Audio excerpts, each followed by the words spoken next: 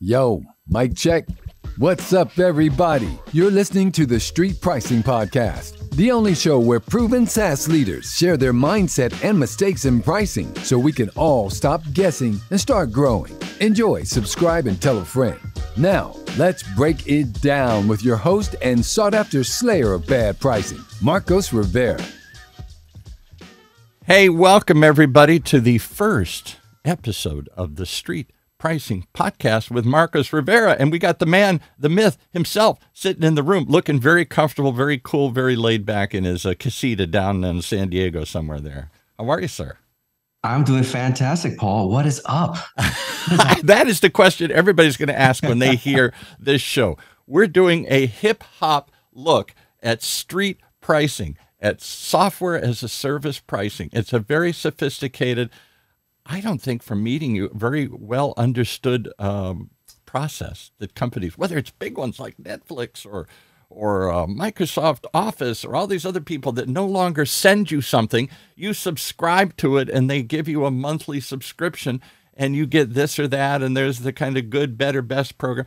All of this world out there I thought was dialed in. And from meeting you and helping record the audio version of your new book, Street Pricing, which is coming out when? When's the book the book's out, but the audiobook's gonna drop pretty soon. Yeah, the audiobook's dropping on September 29th. Okay. We're almost there. So this may air after that. We're recording this right prior to it, and we're gonna start rolling these out in October here. So I listened to you tell this story, and I'm amazed. And I wanted the opportunity to capture this story for the audience so they have a sense of who you are, where you came from, and what the heck you're doing, not just with your book and this podcast, but with your whole life's work here on street pricing, on SaaS pricing here. So let's start with the craziest part of the story. Marcos Rivera, how did you get from the streets, I mean the streets of New York, to the summit of the tech world? Take us through that. Where did you come from?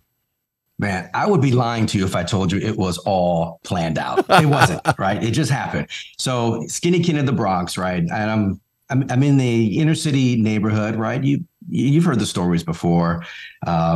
Single mom raising some kids in the Bronx. Not a lot of money. We struggled growing up. We were poor. What can you say, right? Right. The thing about it though is a lot of times the path is usually you either end up in a gang, you end up in jail, you end up dead. All those key things, right? But I didn't want to follow that path. I was the oldest of three. Okay, I am the oldest of three, so that means that. Right.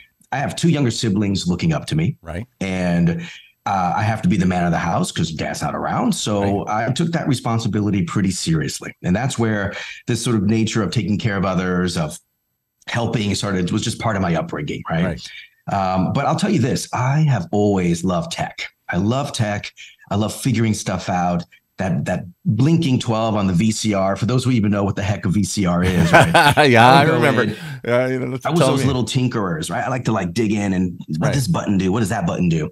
So that was always in there from the get-go, right? And then you start infusing some of the hip hop piece, right? That's early in my years, all those that's songs. The beat that runs through the street as you're growing up. The whole time. And I was listening to a lot of the DJs that are up and coming. Now, in the 80s, the hip hop started really finding its voice. And so listen to it a lot. It really was an area that I thought it was a fun way to let loose, to listen, to jam, to bob your head, have a good time. Right. So you listen to those messages in those songs.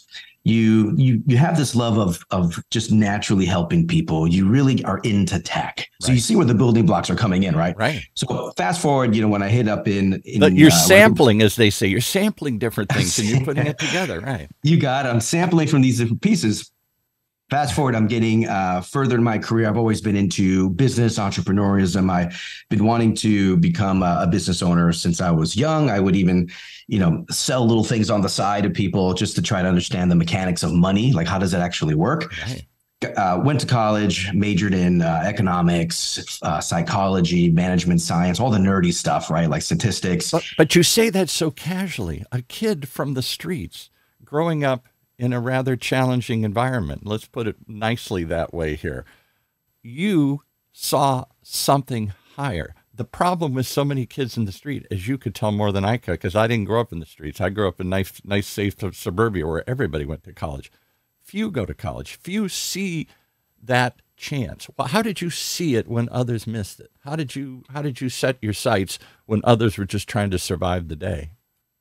It really, there's a lot of introspection that happens, right? So for me, I'm a very natural introvert. Funny to say as we get into this, right? Yeah, right. But I love people. I love, learning. I love connecting.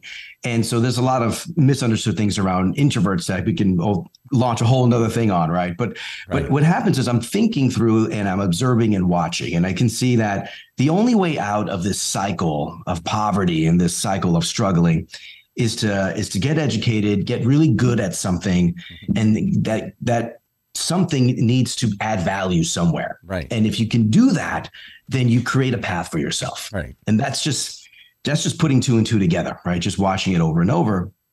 People who are successful, people who are not. And I'm just kind of looking at the patterns. All right. And but not everybody sees that pattern. We had somebody on, we do a show with the Orange County Hispanic Chamber of Commerce. And they bring on these success stories. These people who came over from another country with nothing, $1 in their pocket, escaping something horrible, gang fights and everything there. And they come over with nothing. And some of them in their family and friends, that's as far as they can see. They made it here. That's as far as the vision, that's as far up the hill as they can see. But you and others can see what's over that next hill. How do I get a little higher in this whole thing? And I could share with you stories that I've heard, but amazing tales of people that said, I looked around and said, this isn't enough. I don't want to stay here. How do I get out of here? I'm not sure where to go or how to go. Was there a mentor in your life? Was there anybody that guided you? Because there wasn't a father around to say, follow me. Was there anybody was there a teacher that took hold and said, hey, you don't have to be one of these kids. You can go higher here. Funny thing for me, there were really positive people that came in and out of my life, no question about it. But there's a sort of concept of locus of control, right? And when you think about, do things happen to me or do I make things happen? Like, do you fundamentally believe one way or the other? Right. And just growing up, I always thought, I just had this mindset that I make things happen, whether it's a drawing that I produced, whether it's the ability to sell, 25 candy bars to somebody who had no intention to buy them, which I did. Just all these things that I noticed. It happened because I sat down, I prepared, I focused, and I made it happen. And when you start seeing these small wins, small little things, going to the store, buying something, making something, it doesn't matter. But you start accumulating these small wins, Paul. And then you start believing in yourself like, well, gee, if I really hunker down, I can make something happen. Right. And if you don't pay attention to that, then you might miss it. Or if you believe that things just happen to you and you're, either a victim or a beneficiary, whatever it is, then it's going to be really hard for you to take those preparatory actions to get something going. And so for me, it's always been around, how do I make sure my brother is safe at school and not getting bullied? Right. To how do I help my mom with the groceries? To how do I sell this? To how do I beat this video game? I didn't care, whatever it was. I always focused on me preparing and making it happen. It's a mindset. So that sort of feels to me like the story of hip hop music. It started off in a world where people said, that's not music. We're not going to give everybody a record contract for that. And it came up from the street, and it was people who took control very early on. These weren't artists that got signed to big labels and the labels made them famous. They created these renegade startup companies. If there is no path, we're going to create a path. If there is no business model, we're going to create a business model. And you think of all the great hip hop companies that were born and all the superstars that the Jay-Z's of the world and all these people that came up from nothing. I mean, absolutely from nothing, from the street, and took that sound and packaged it to the world. Was that a motivator for you at all? Did you, because you were so into the hip hop world, did you see them doing it and say, maybe there is a path up here?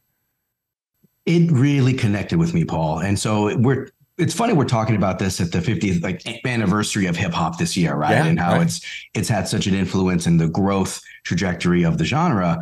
But when you listen to the music, a little bit deeper what I was listening to. And this is, again, young kid, growing up, not really know what my options were, and listening to these artists who also came up from very humble beginnings, who had struggling nothing. Yeah, right.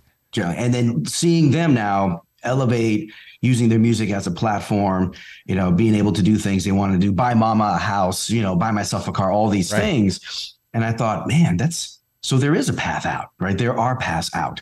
Right. And it just really helped motivate me and keep me focused. And they even, in the songs, if you listen closely, they even tell you how they did it and how they came out. And so there were areas of, glimmers of hope when I was listening to these songs as these artists were explaining their story out of the hood, out of poverty. Right. And it just, let me just sit there and observe an example, a fun, catchy example of a success story. So let's hit the fast forward button. You go to college. Where did you go to college? Somewhere out here? Or? I went to the University of California, San Diego. Okay. All right. Which is kind of in your hood now here, your neighborhood. And you came out here because what? Your grandmother was out here? Somebody else was out here? Yeah. So when I was young, my mother passed away, and it really was a big turning point in the life. So what do I do? Your single mom passes away. Talk about my single mom passes away. That was I mentioned this in the book as well. I open up about it. Like, she was my hero, and I was the sidekick, and I lost my hero. And it was a big moment for me to think, well, what do? Do you just crumble and, again, cry, give in, let anything happen, throw your hands up, right? Yeah. Or do you step up and say, no, I'm gonna do her proud. I'm gonna make sure my brother and sister, who are both younger than me, are taken care of, and I'm gonna make my life count.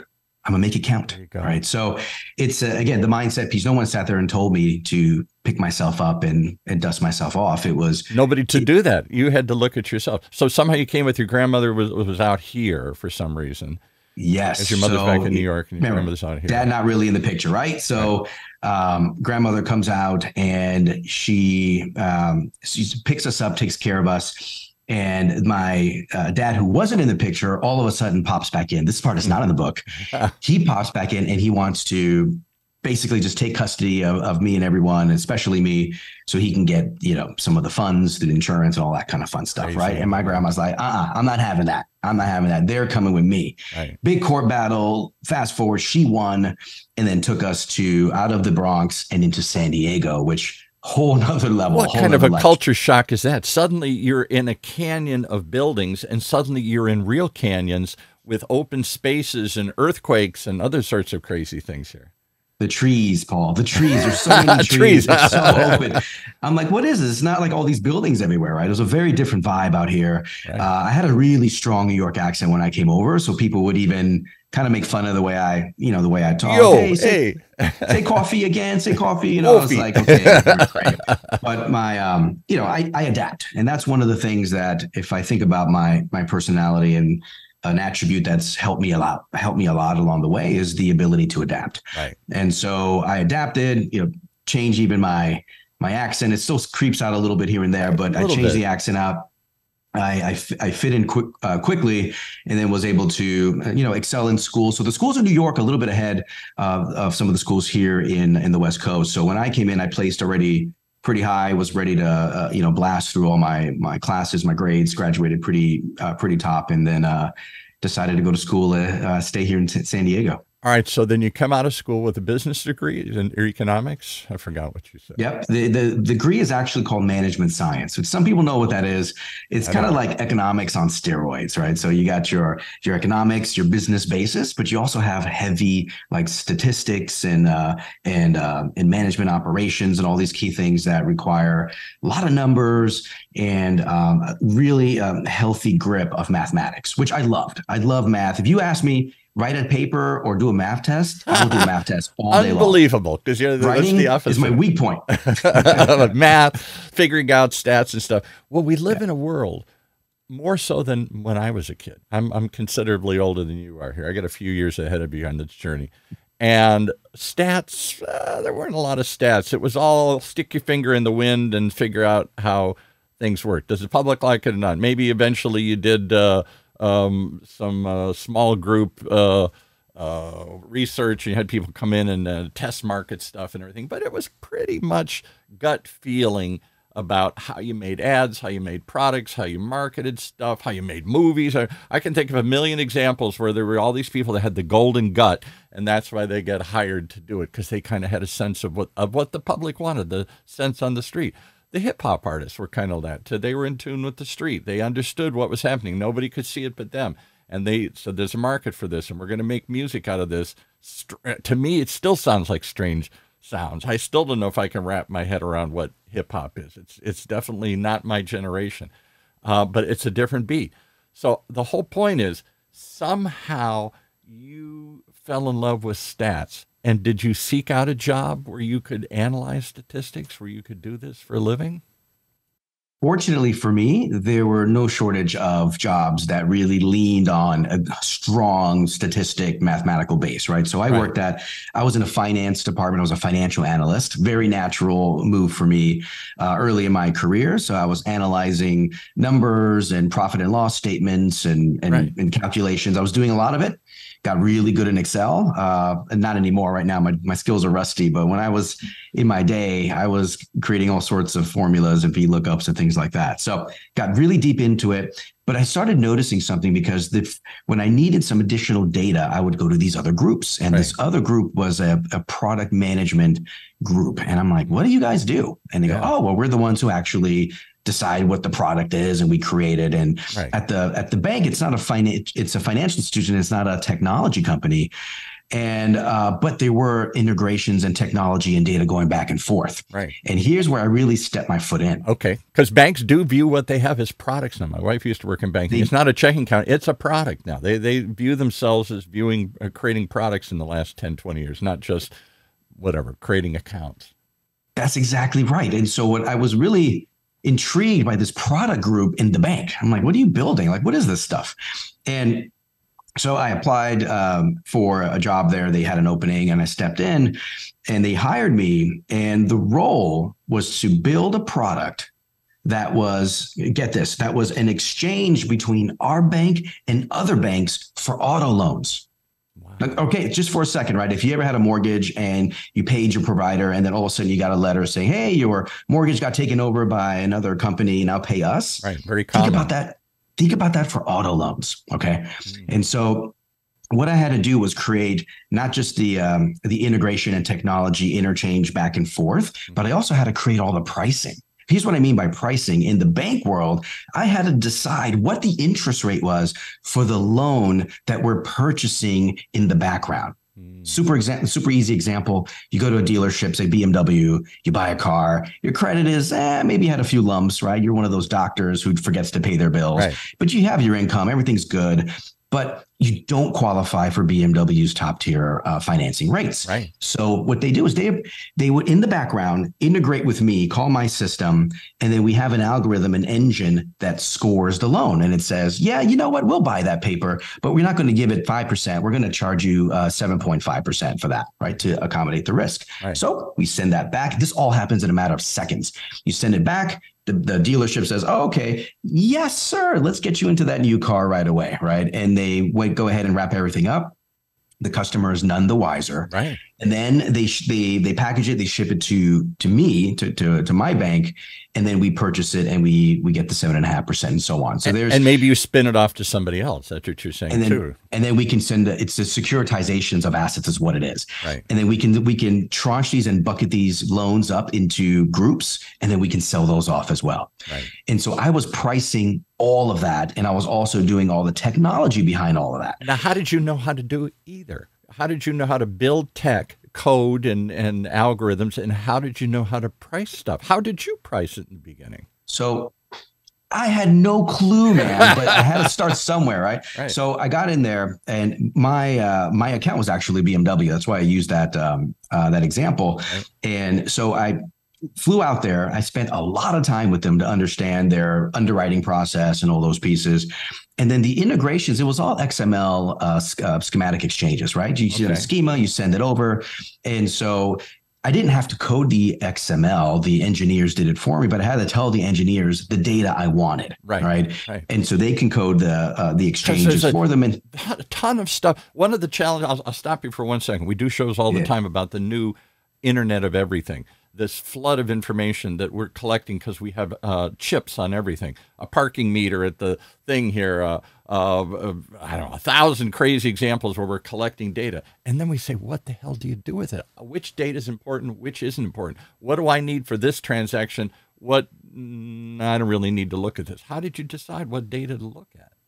It was really, I had to look in three big places. And the reason why I knew this was because I knew for a fact that BMW was very brand conscious. Yeah. Like when you go into their building, there's a big, fat, beautiful BMW in the lobby. All the employees at BMW Financial got like special leases of BMW. Right. So when I drove into the parking lot with my rental Chevy Malibu, I was the only Chevy in a sea of BMWs, right? So I knew they were brand conscious, which means that it's important that not only is the process seamless to get approved, and they want to make sure that their customers still felt taken care of. So you didn't want a lot of steps in the banking world. Steps are stipulations like, hey, come up with this document, give me 10 years of tax returns, whatever. So they wanted low steps and they wanted fast response because of their brand. How did I know that? Because I sat down with them, I talked to them, I watched them, and so through those observations, I realized, okay, we're going to have to price these.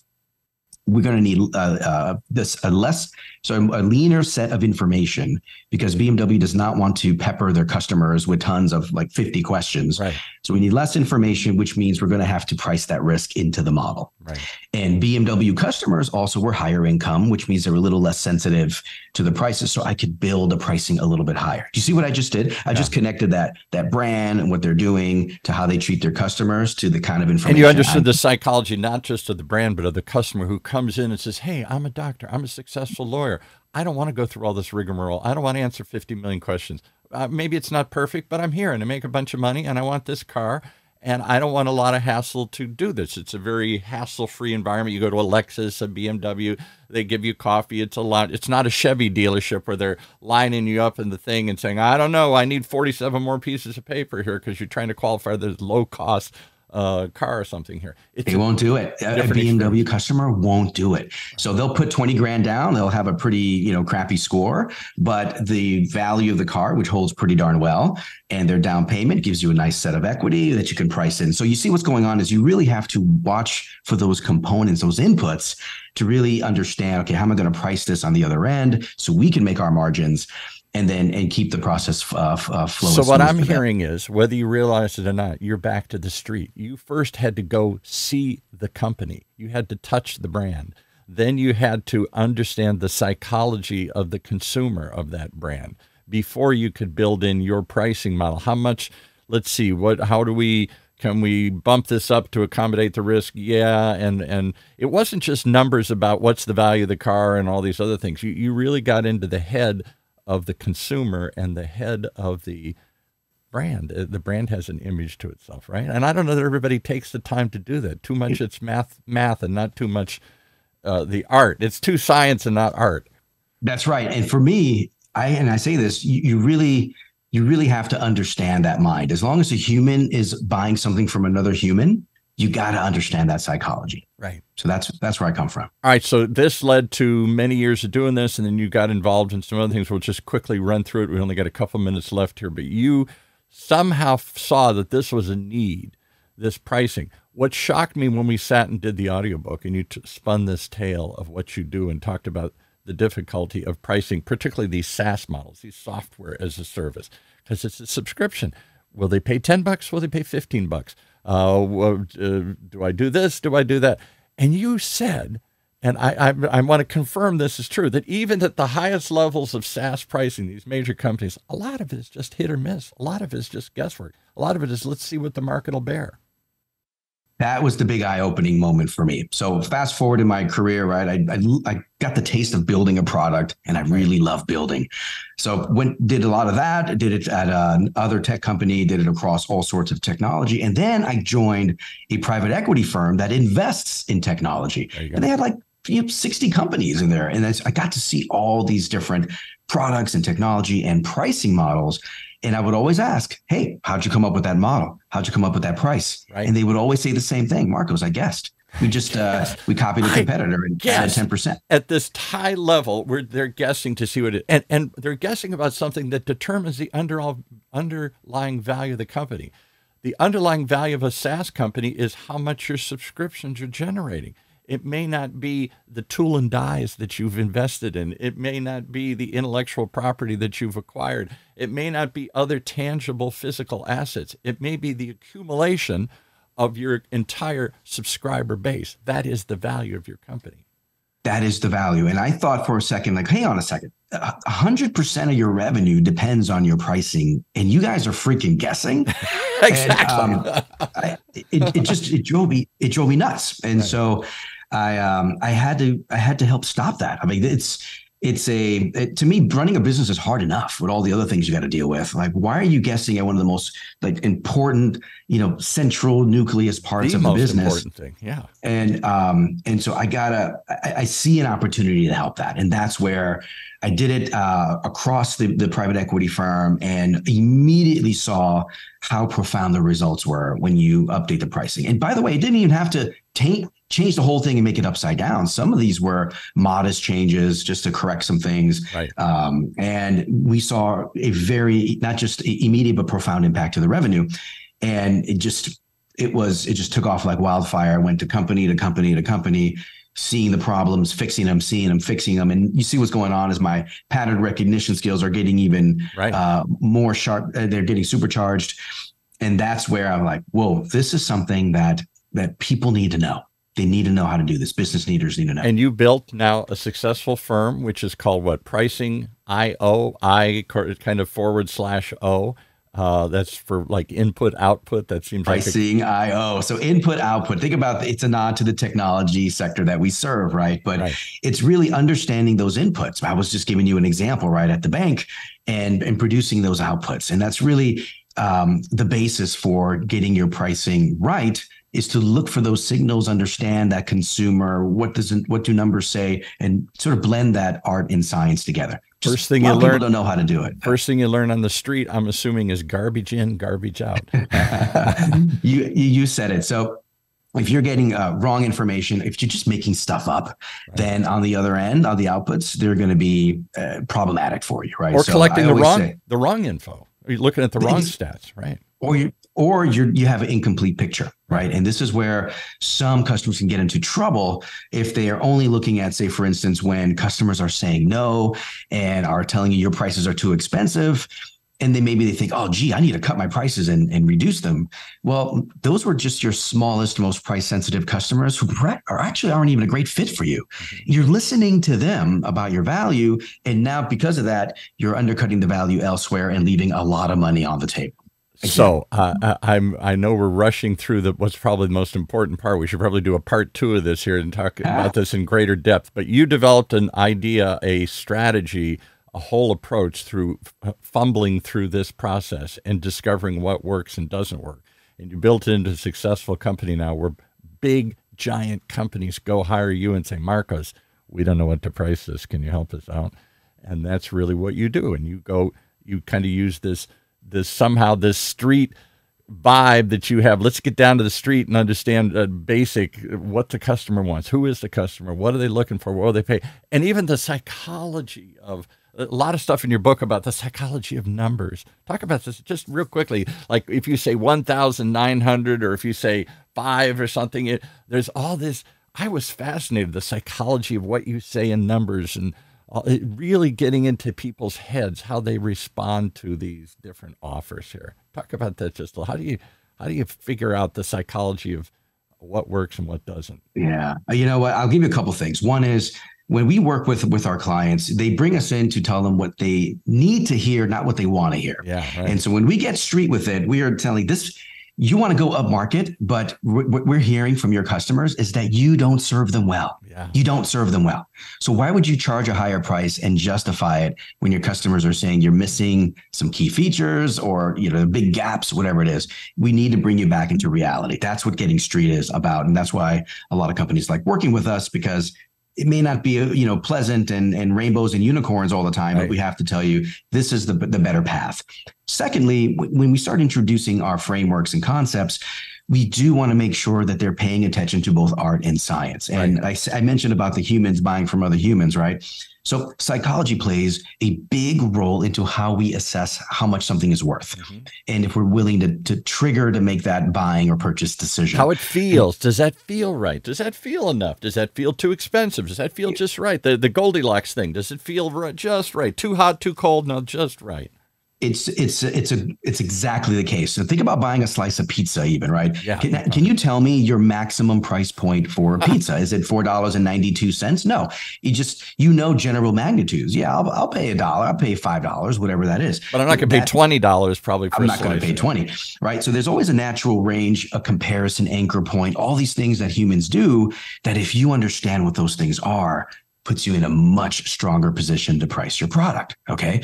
And there's all sorts of psychology around the number 9 and how that's a charm and signals a bargain. Numbers 5 and 0, which is a little bit easier to do math, creates a better sensation in the mind. You also have different concepts around the length of numbers. So if I were to tell you $97.95, that feels more expensive than just saying 98. Right. It really does, even though 98 is higher. Right. You just have more numbers to consume in the mind. Right. So there's lots of things around making the brain comfortable and easy to read the numbers and understand it to make your pricing feel better, which then makes them a little bit more willing to pay for it. Go get the book, Street Pricing. It's a fascinating look at Marco's life, and he then relates that experience. The last question is, how do you tie this back into hip hop?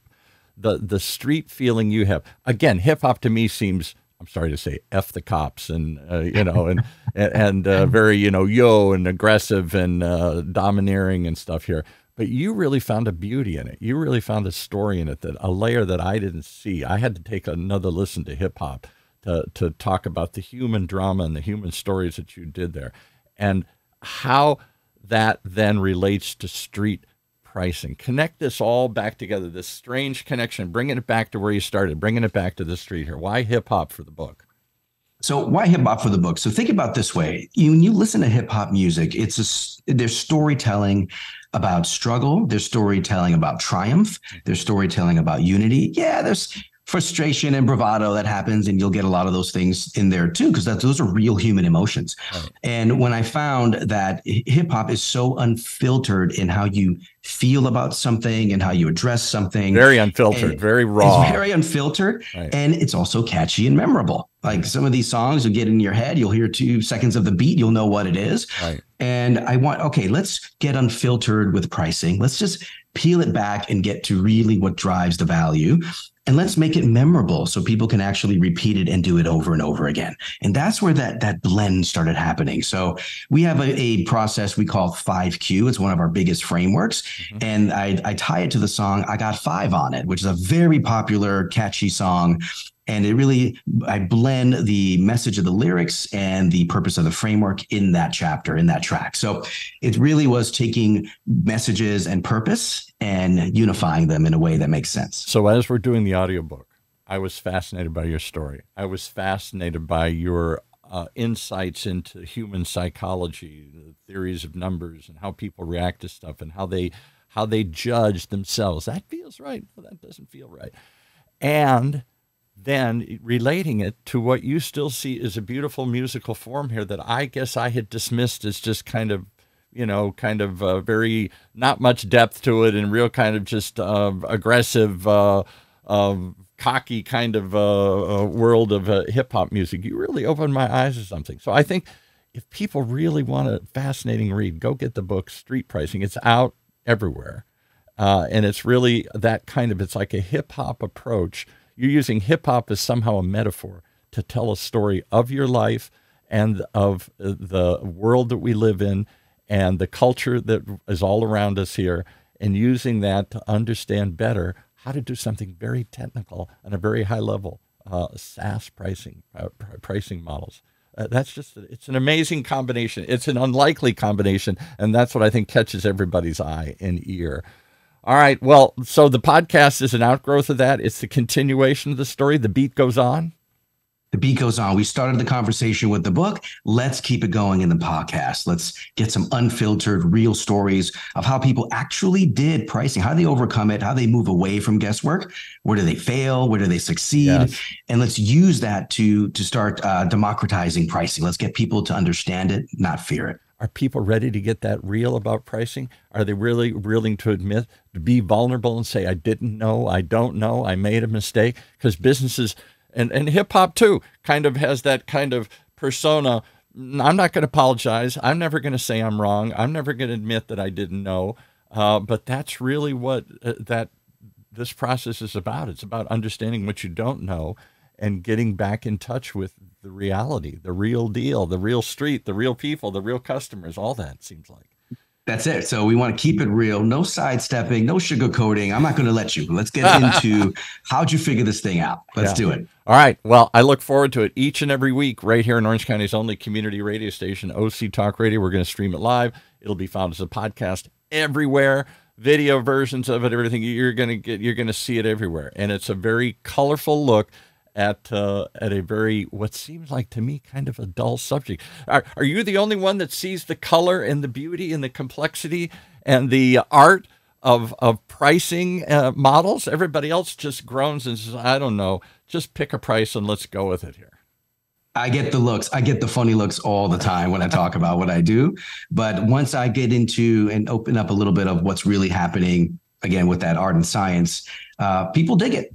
People dig it. So it just takes a minute to understand it at a deeper level. Well, we live in a pop culture, and you're bringing a kind of a real pop, hip hop feel and flavor. That's who you are. And it certainly comes out in the book. It certainly comes out in meeting you. The joy that you see in that music, the discovery you see in that music, the insights into human beings that you see in that music, and the insight it gives us of the culture. This isn't my dad's culture anymore here. This isn't 50s America here, where everything was command and control. They told you what the price was, and you just accepted it. They told you you could get any color you wanted as long as it was black. You know, they made those decisions for you. And now we live in a world where people say, I don't want somebody telling me and imagining things. I want choice. I want some say in it.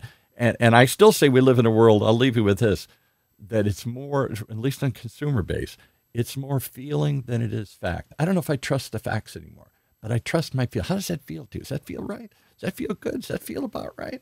We're all living in a feeling world. So if that's the place we're at, then we've got to get in touch. And hip hop seems to be a very raw feeling kind of music. People are expressing their feelings in very raw, real ways, sometimes shockingly raw and real ways. But you see a beauty in that and an honesty in that I think you bring to your whole business here. I don't know. It connects, man. It'll surprise you, but it really connects. All right. Well, I connected with you in this story, and I'm thrilled that we're going to help produce this and put this together. Tell us real quickly who we're going to hear and what we're going to see. We've gone a little over here. Give us some examples of what's coming up in the future episodes here. Yeah. So we have, for instance, lined up a real good set of proven leaders in SaaS. So these are folks that actually have gone through and changed their pricing somehow.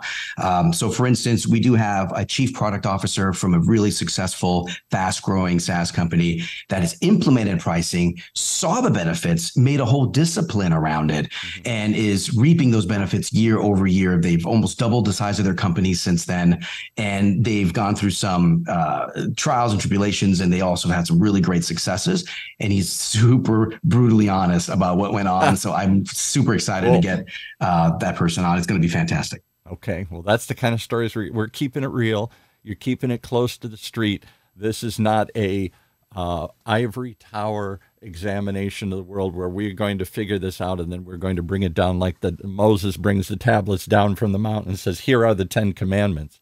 It seems like a whole kind of ground up feel that you're doing with this whole world here. And it reflects where you came from the streets, back to the streets. Thank you, Marcos Rivera, for joining us. I'm tuning in. When's the show? It's every Friday at 9 a.m. Is that Pacific time? Yep.